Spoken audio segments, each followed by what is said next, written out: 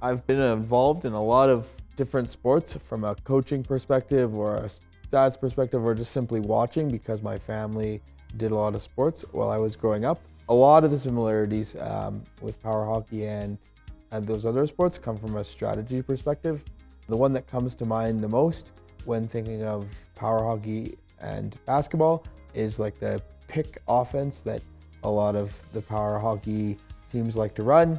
The chairs come together in like a pick and roll, similar to basketball. So every time I think of my role on the more competitive teams is to set those picks and free up the more offensive players.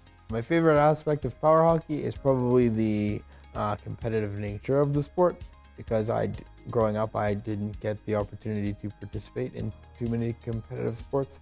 So now that I get to play as opposed to watch, that's probably my favorite part. One of the biggest misconceptions that I come across is that it's not competitive and we're all just out there to drive our chairs really fast and go out for dinner after the game. But I think it's competitive, and we compete for a championship.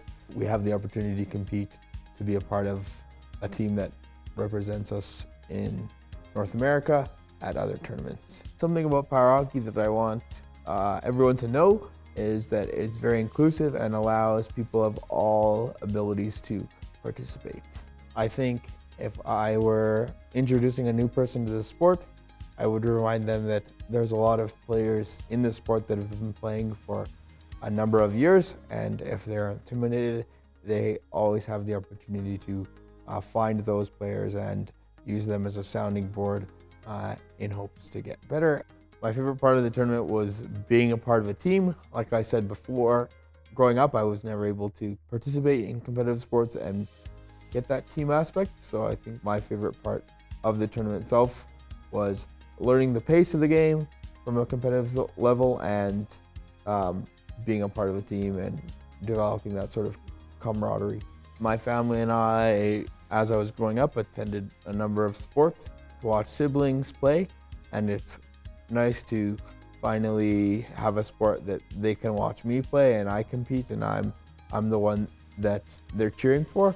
So it's been really nice to explore a different area of it, because I've always been the one on the sidelines. It's nice to be the one in the game this time.